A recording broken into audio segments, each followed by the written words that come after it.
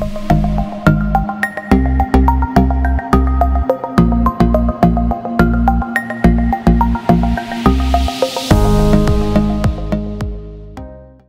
everyone. Welcome to Party Like a Marketer, the podcast dedicated to cannabis marketing, public relations, and authentic storytelling. I'm your host, Lisa Buffo, founder and CEO of Cannabis Marketing Association.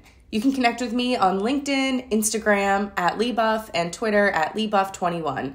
Send me a message. I'd love to hear from you. Party Like a Marketer guests are CMA members. Enjoy free access to our twice-a-month workshops and online educational series. Get cannabis marketing resources on our online member portal and ask questions and connect with your peers in the CMA Slack. You'll also get exclusive cannabis marketing content directly to your inbox. Join today at thecannabismarketingassociation.com. Today's conversation features Shauna Selden McGregor, the founder and CEO of Maverick Public Relations. Shauna established Maverick PR in 2018 after 2 decades of building communications agencies in New York City and Denver. Shauna has deep experience representing a multitude of sectors, including biotech, agribusiness, sustainable technologies, renewable energy, associations, the cannabis industry, and media companies. Shauna is a member of the Crisis Ready Institute, a Newsweek expert forum, NIRI, NCIA, Cannabis Doing Good, and the Cannabis Marketing Association. She's also a member of PRSA, where she serves on the Colorado chapter's DEI committee and has earned a certificate in reputation management. She also received a certificate in crisis communications and was named a top PR pro by Green Market Report, MG Magazine, Civilized, and Cannabis Industry Journal. Shauna, thank you so much for joining us today. Lisa, thank you. It's an honor to be on the show and to be asked. Thanks for having me.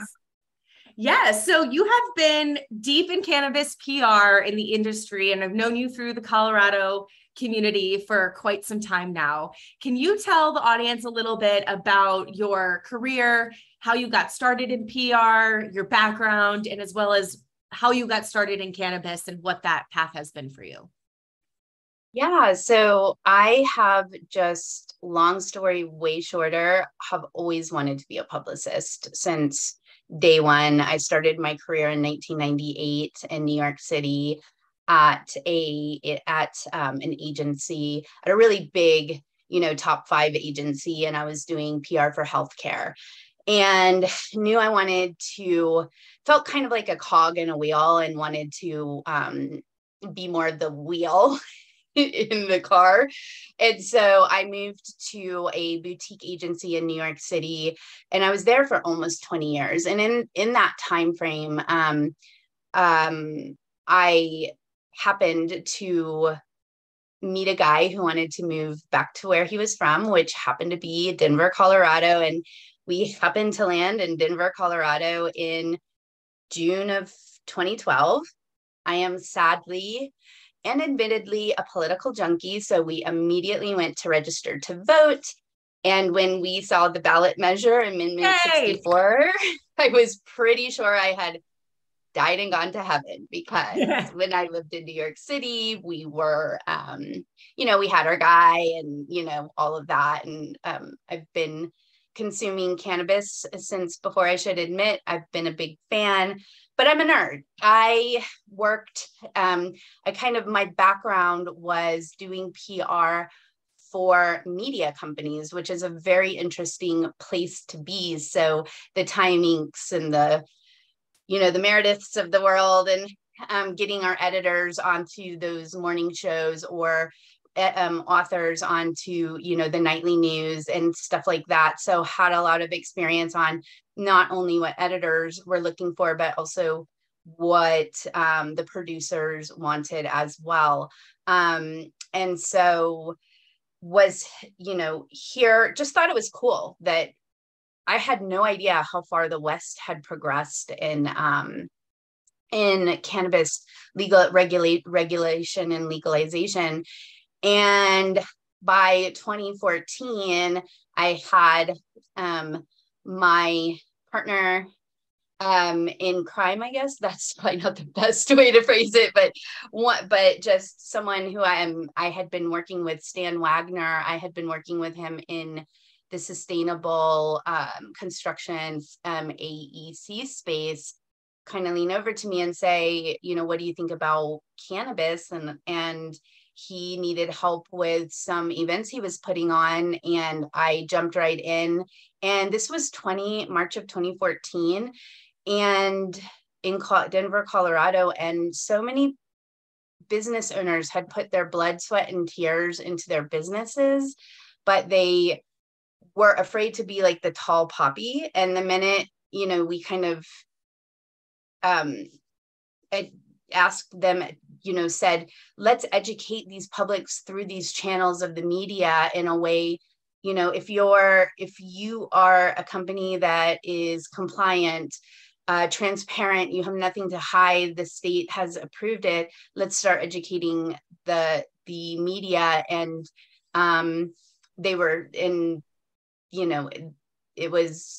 the press really wanted to be educated on what was going on. So that was a lot of fun.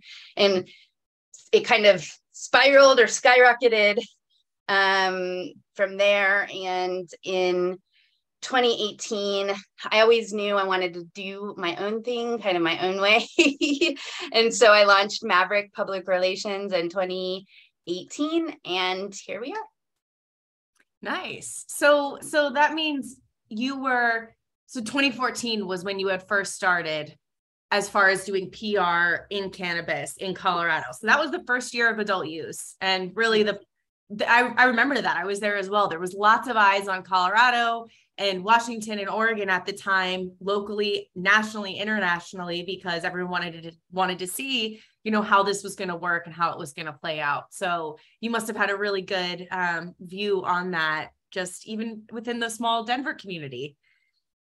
Yes, definitely. In terms of, the whole thing is it was one of those unique moments of time with, that every publicist dreams about. Well, I mean, that's our job, right? Like, we need to be part of the news. And like, if we could take a step back, public relations and communications and earned media falls under the marketing umbrella. And they're very discrete and different pillars under marketing. And what I do is very discreet. It's very specific. It is not paid media. I don't do paid media plans, and I don't do a lot of the, marketing tech stuff that you guys, that the rest of the marketers do. I sit in a very interesting and defined place of communications and earned media, which is looking for the news and helping clients who may not fully grasp that every journalist is, not out to get, put through the 60-minute, hatchet job on them or something, and also bring the journalists and the client together. So I want to be able to help my clients understand that journalists aren't anything to be afraid of.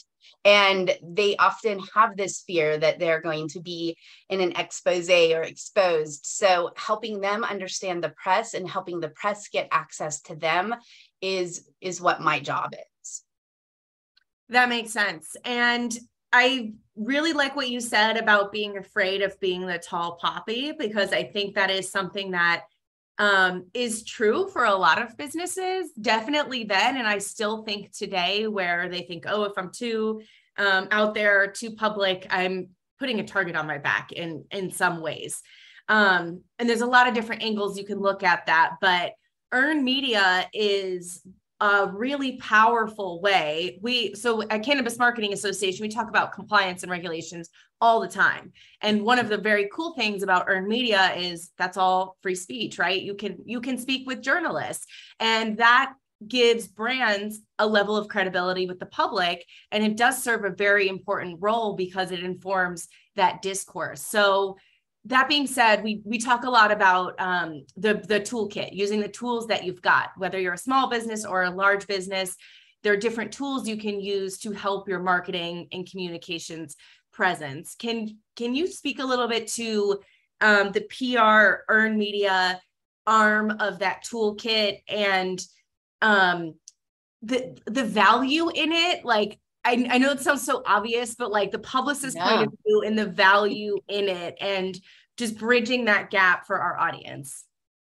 Absolutely, because it seems obvious to me and you, and I do this all the time. I'm like, what? You can't read my mind, you know?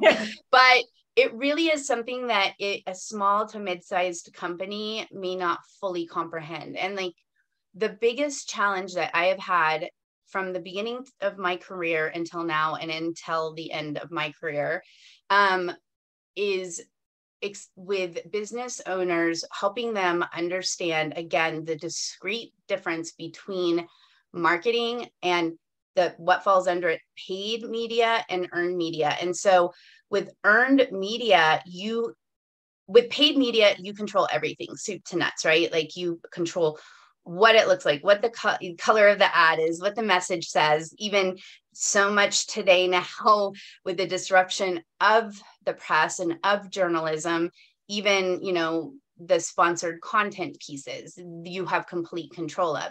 But if you want true earned media thought leadership, you have to come in with service. It's all about providing service or education around something that's happening. So whether it is, you know, top tips for small businesses and PR, you know, or, you know, top tips for small businesses to, you know, leverage public relations, or it is, you know, the city council had a resolution yesterday to, you know, be against something or another about cannabis.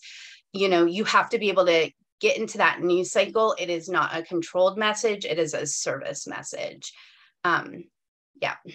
So like, you know, so for those folks out there that are the, you know, the directors of marketing or, you know, the directors of communication at their company, when a press person calls, like, you know, you'll have your stakeholders list in whatever, you know, way that you have it. You have, you know, your internal stakeholders, you have your staff, and you have, you know, maybe you have an investor stakeholder piece, but you also need to have this channel, this journalist stakeholders list. And when press reaches out to you, you know, treat them as you would any person and ask them what they need, what kind of deadline, how can you help, and, you know, answer their questions transparently and honestly, and keep a record of that, because educating these folks and taking them on a tour of your facility, or, you know, giving them a tour of your dispensary will help them understand the industry. It's not scary. It's, you know, very similar to a liquor store or something like that. And then when they have questions, they can come back to you as an industry voice, and you can tell that side, because right now it's October 12th.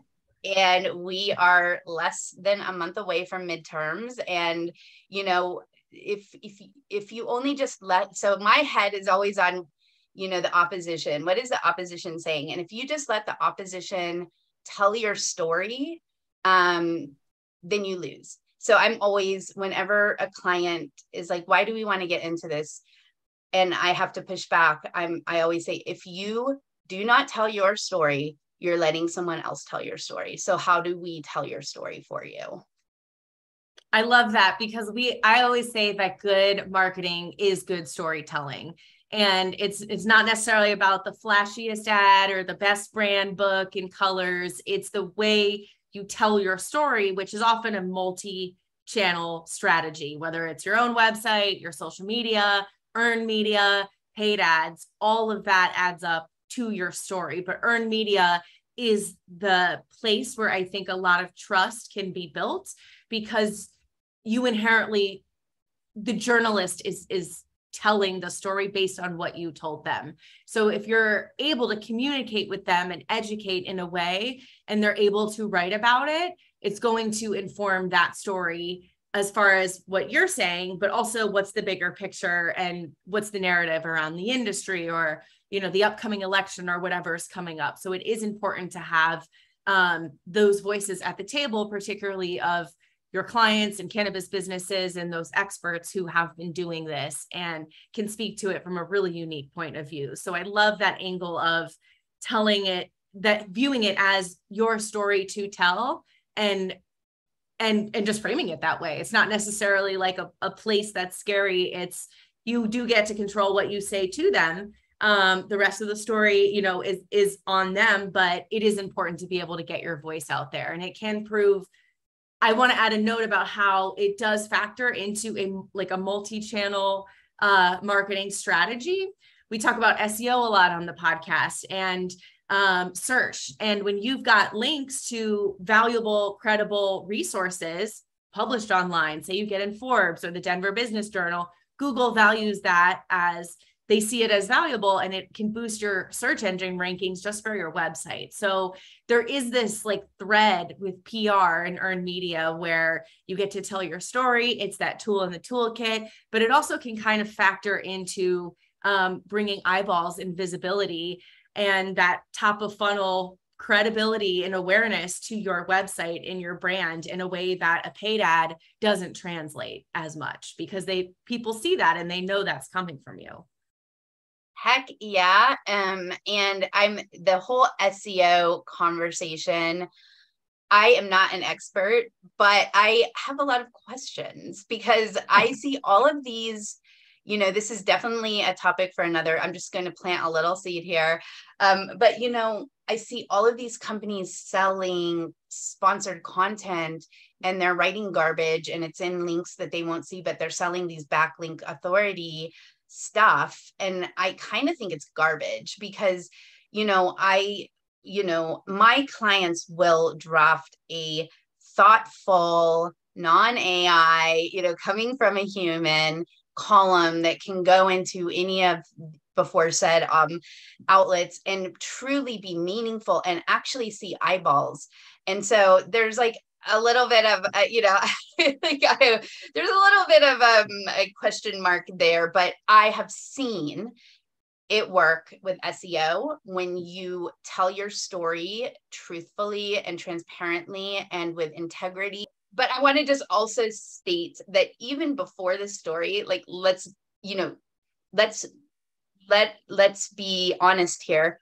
You need a good product that works. Yes. It all starts like you said, you caught my ear with this, and I just have to put a point on it. You can have the most beautiful packaging, the most beautiful brand book, gorgeous, polished, whatever. And if I'm consuming your product and it doesn't work, then I'm never going to buy it again. And believe me, I consume a lot of cannabis and I've tried a lot of products, and there are beautiful ones that I gravitate to and try once and never again. So start with a good product, good authenticity, good values, your heart and your soul, and you'll win the hearts and souls of others too. So by telling and sharing your story. That is correct. And thank you for emphasizing that, because it's not, you can't leverage PR or really any of these marketing tools as what's the phrase, putting lipstick on a pig? It doesn't work like that. It does have to be very clear and valuable. And then you use these things to take you to the next level. But they're definitely got to have that base foundation of a good business, good product that consumers want. And then these things can take you up. Well, let me be clear before we move on from that point. Absolutely. And I will not work with a questionable company, like a company that has a questionable product or something like that.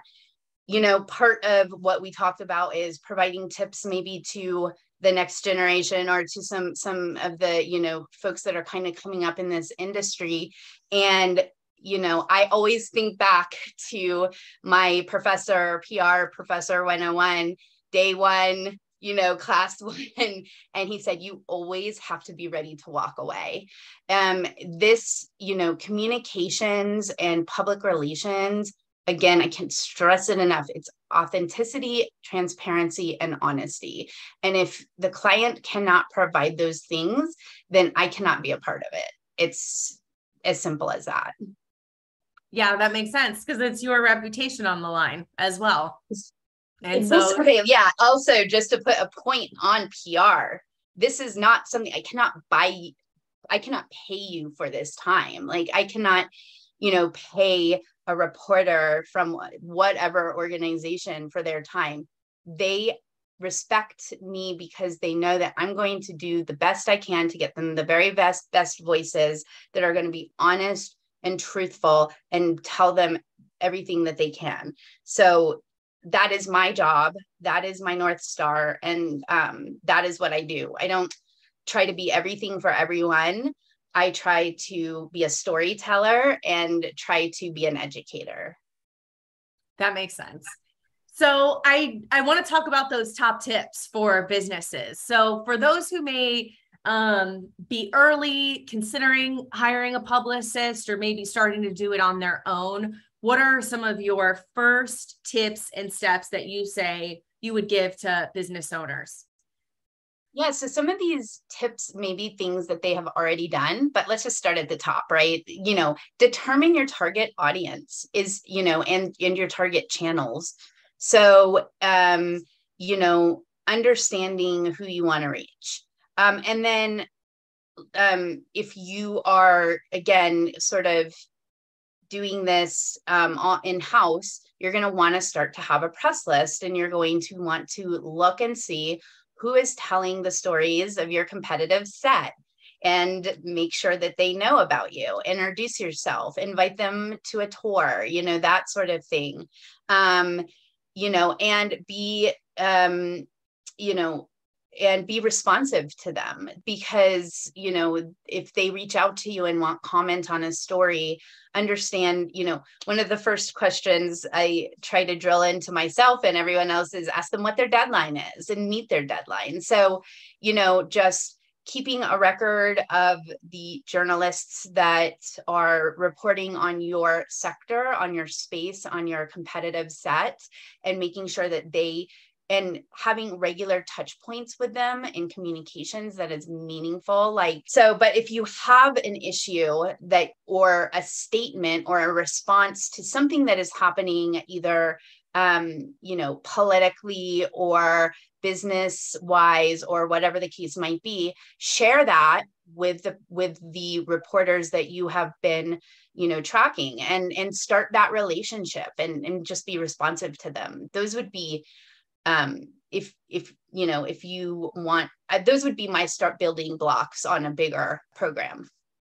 Yeah. And I think a lot of folks, so when I first started CMA, we did all of our own PR.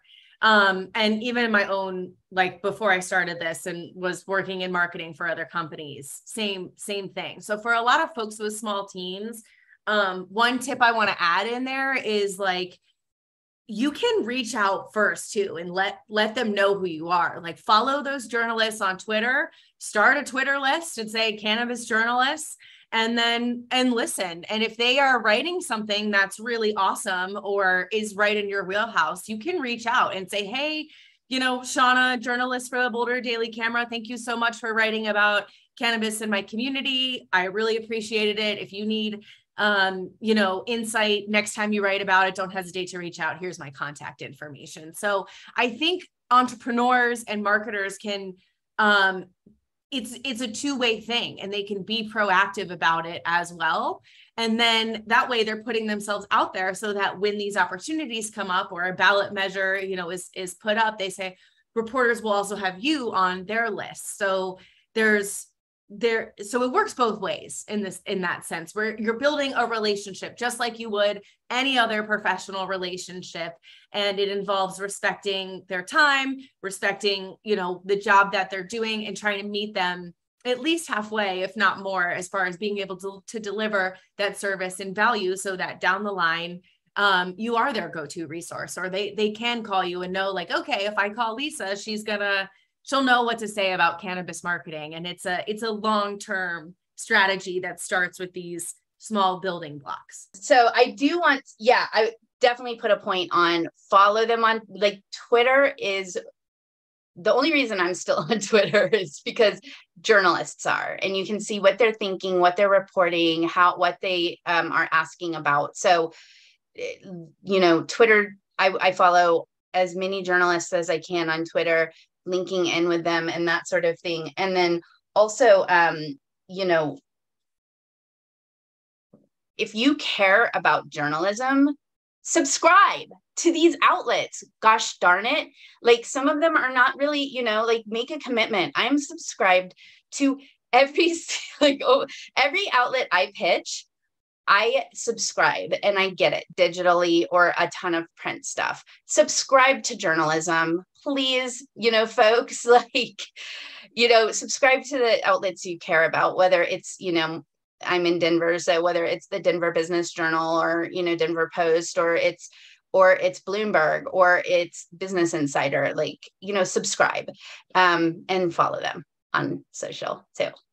That's a good point. That's a very good point. Some of my, I subscribe. I love the New York Times, like being able to see that and stay up to date with not just what's going on in your sector, your industry, but also what is it in context to the broader narrative of what's happening in our world in current events, or whatever that, you know, like whatever their wheelhouse is specifically, can be really helpful to you as a business owner as well, to be able to take in that information and follow trends and what's going on from reputable reporters who are doing their job and not just delivering you paid content that you see in some other publications. So that is definitely a really good point. What is one thing that when you start working with clients that you feel like you either wish they knew or you spend time educating them on when it comes to PR and earned media? Like, if you had a piece of advice for business owners or entrepreneurs who are getting started in this space, like, what would that be? We kind of touched on it, but it cannot be repeated enough. PR is not advertising. Your paid media message is completely different from your PR and your earned media message. And that is the number one education and the thing that I have to explain the most. Also, lead time. I mean, I always want to start a relationship with the rubber hitting the road, and I want to be getting lots of awesome hits for my clients. But the bigger ones, the bigger outlets that might have, you know, might be building off of a trend story or something, it could take time. So I can start on month one, day one, and I can, you know, start pitching, and I can start to build some of the education and the coverage around a client. But if for really those big pieces, you know, it could take 6 months or a year to get into a New York Times or a Wall Street Journal or something like that. You have to have, it is not a timeline that there's any control over. And that can be scary and confusing to a client who's paying a lot of money every month for a retainer. Like, what exactly are you doing? So I try to be as transparent as possible to how we're doing it and what the process is and how much time we're spending, whether it's like developing a strategy or, you know, who we're pitching and how we're pitching it and what we're hearing back on it. And also the other, you know, and the secondary piece of that is that, you know, not everything is a PR pitch. Back in the beginning in 2014, sure, everything was a PR pitch because this was a new industry. You know, new SKUs just might not be that interesting anymore, you know, so they're great for a marketing message, but they might not be the best use of a publicist's time, someone working on the earned media. A trend with new products, like looking at dissolvables or looking at, you know, edibles or gummies or vapes or whatever, might be interesting, but it's harder and harder because that's not new news anymore. So what is the new news? Like, what are the innovations? What is pushing the industry? What is actual real news? That makes sense. So can you just touch on that a little bit? Like, so when you were working with the client and forming a strategy, like, what are those steps to your marketing strategy or your PR strategy? Like, how do you put that together? And what are some of the questions that you need to consider? Okay, so I want to think of a good example to share, you know. So if if you have a new dispensary launching, you know, you can do the chamber ribbon cutting, whatever, but really a PR plan is like, okay, who is this community? What do they need? What is the message around this? And like listening and understanding what the community needs. And then with a grand opening, maybe it's a local artist doing a mural on the dispensary's wall, or maybe it's a register to vote, pop up that's at the dispensary that you can invite the press to. So like, you've got this new dispensary in this community, adding value, adding worth, and you've got some community driven pieces to it that are actually newsworthy. And it's not just, oh, another dispensary opening, because here in Denver, there's more dispensaries than there are Starbucks. And I think McDonald's put together, but you'll have to fact check me on that one. But, so you have to actually make it a community driven message. I love that. So it's how you are integrating with the community and what is that value add, because you are selling to a buyer persona, whichever way you want to look at that. But by tying your values and your mission and what your company is about into more than just your products, but what are you providing to the community, and how are you bringing them into that conversation? So I love that thought process. It's not always about, we hear a lot about, oh, we got this new cool growing technique or this proprietary, way to make distillate. And it's like, but that is part of it, but it's also, what are you bringing to that community? So I love that thought and emphasis about it, that we're just end-to-end relationship, and how PR and earned media can be that lever in the middle.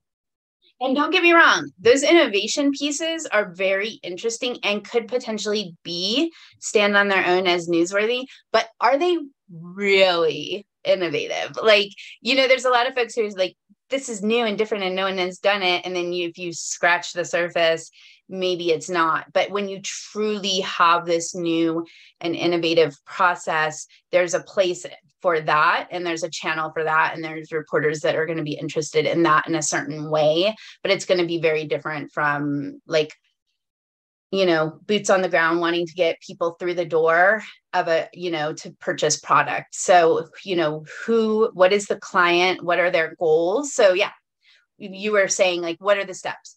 What is the client? Are they retail? Are they brand? Are they, whatever the case might be? And I mostly work with leaf touching companies.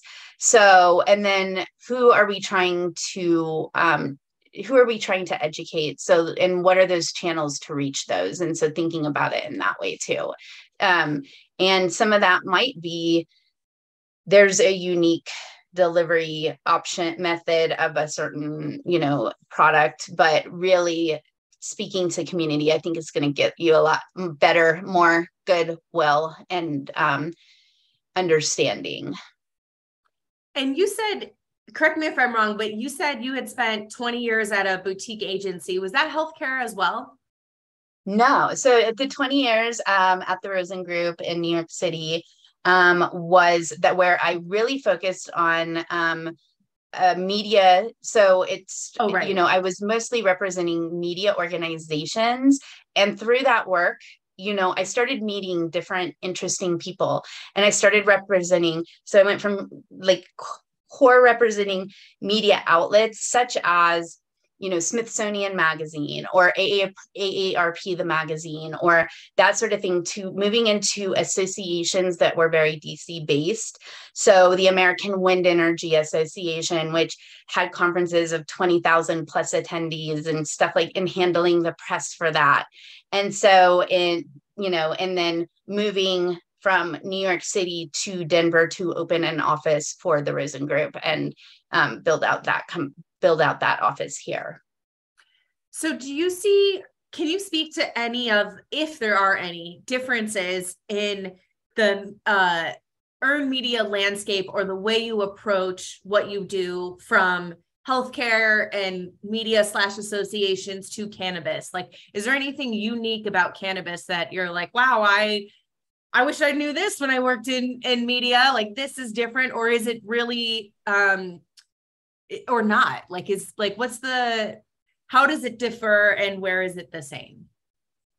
I think that most communication tactics are fairly transferable, particularly the knowledge I got when I was at Porter Novelli in their healthcare department in 1998. That experience and knowledge was so helpful in what I do today, because we were representing pharmaceutical companies, and we were telling patients stories to the press about the success that they had on, incontinence drugs or like herpes medications or like all that fun stuff, and now I get to talk about weed. But,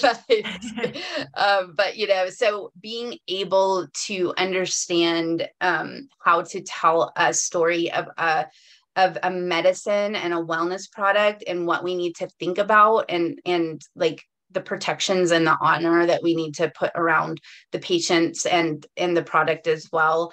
That was very transferable. The difference is that as we sit here again today, I'm going to date market October 12th, 2022, cannabis remains federally illegal. And there are news outlets that will not cover cannabis. I'm not going to name names. They know who they are. They're big publications, and they won't cover cannabis in their editorial spaces because of the fear. And that goes to print and then certainly to broadcast. I am furious. And you've seen it.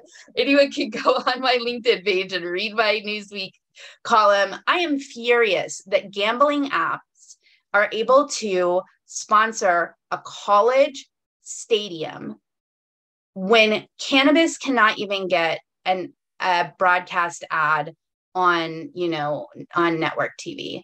To me, it just blows my mind. And I guess the gambling apps have better lobbyists. I'm not sure what to say there, but it's, shocking to me. So I think the biggest I moved into paid media, but, the whole earned piece of it is that, a lot of bigger outlets, they've either they're like, oh, we covered the launch and now the shininess is kind of off. Yeah.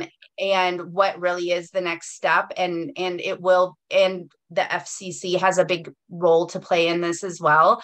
And so, I think that is the biggest challenge. The other big piece of this is more and more and more and more. Like, don't get me wrong, I use New York Times Wirecutter to figure out what kind of everything I'm going to get from my humidifier to like whatever. But those are all affiliate programs. And these days it is very difficult, if not virtually impossible, to get a product into a Roundup if you are not on an affiliate platform. And affiliate platforms will not take THC plant touching products. So that is, they might take the peaks or the different sorry, like the different ancillary products of the space. But I think that puts us in a big disadvantage as well. Yeah, it does. It definitely does. I think you're right. There's only so much. We see it in every corner of this industry, from media to marketing to physical operations.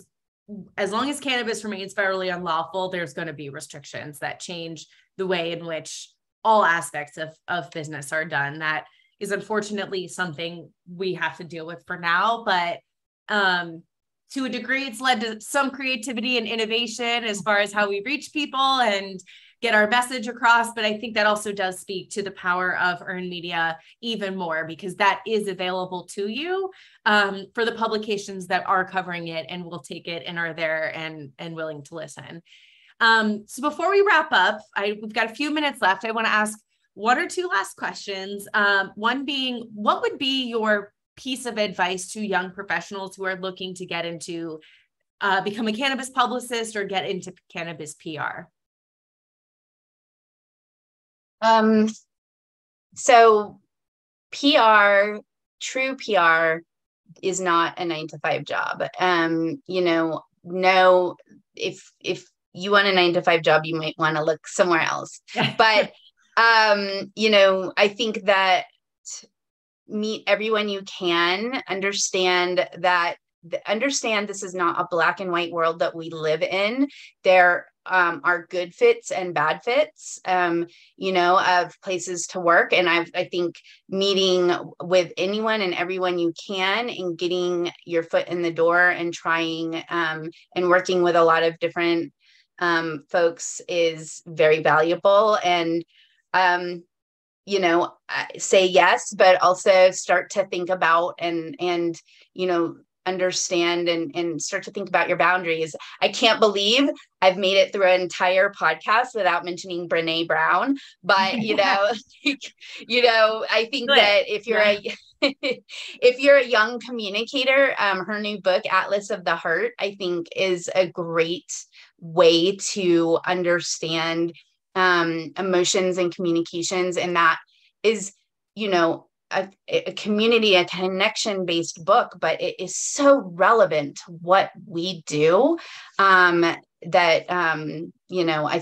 I think just listening to podcasts like this and meeting as many people as you can and trying a lot of different experiences.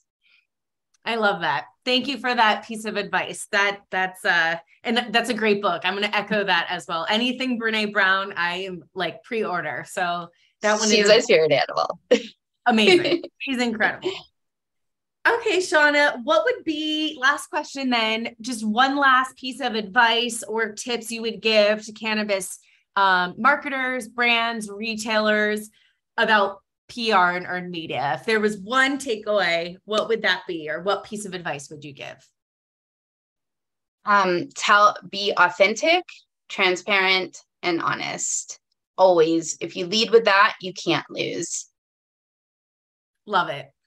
Shauna, thank you so much. Do you have any contact information, website, or social media you want to share with the audience? We'll link it in the podcast description as well. But how can our listeners find you? Yeah, our website is themaverickpr.com, and we're pretty active on LinkedIn and Instagram, and we have a Facebook page. And you can reach me on LinkedIn. And all my information is on the website too. My phone number and email is everywhere. So if you have questions, give me a call. I'm always happy to chat. Thank you, Shauna. I really appreciate you taking the time to join us today on the podcast. Lisa, thank you so much. And I can't wait to see you again. Of course. Thank you. Bye. Thank you for joining us for another episode of Party Like a Marketer. Follow us on Instagram at Party Like a Marketer and on our website, thecannabismarketingassociation.com. Check out our website for more details and membership information. We'll see you next time.